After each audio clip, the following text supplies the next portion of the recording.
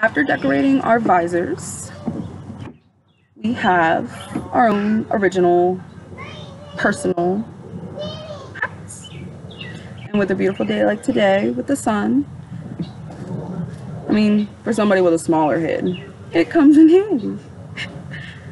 It helps shield their eyes, but it also taught them that originality is okay.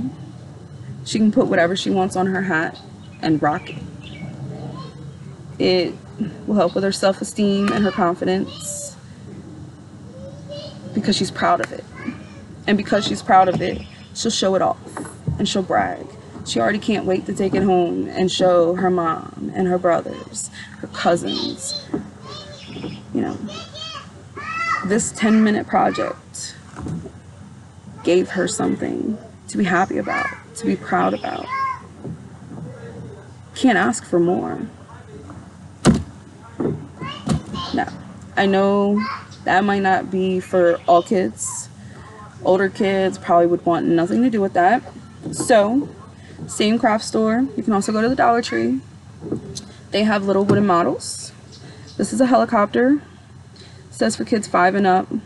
It is pieces of wood, glue, this little eye hook right here, and then there's a rubber band for the helicopter because it goes here and then it hooks here so that you can, spin it and it'll build the tension. And then once you release it, it'll just unwind. My 8-year-old nephew put this together.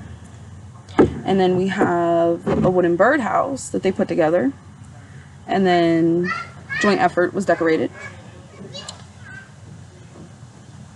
There are projects for kids of all ages, adults, teenagers, people in their 60s and 70s. You just have to take the time to sit down and do it. Your kids want your time. They deserve your time.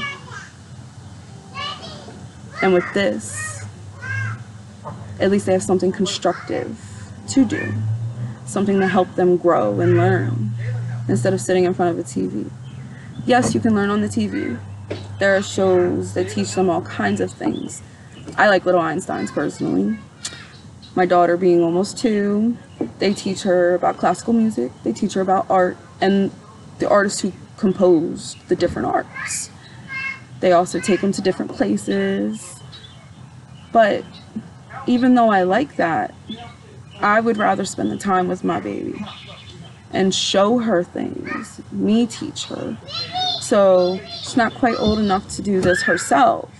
But when she gets older, like Jaylyn's age, granted, she already knew what she was doing. She's a little Miss Smarty Pants.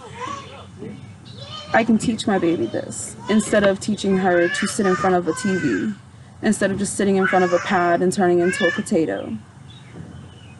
She will have some substance. If nothing else, she'll know what to do with a sticker and a foam visor.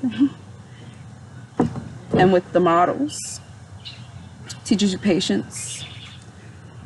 With these, if you don't finish your project, you have nothing. You didn't accomplish a thing.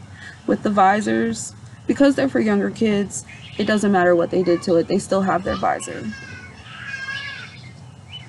So, learning patience. Patience is a virtue, they say. One that I do not have. The glue could be better, which is why I say you have to have patience because you have to hold the things down. And I believe we can do better for our children, and we should do better for our children. Thank you.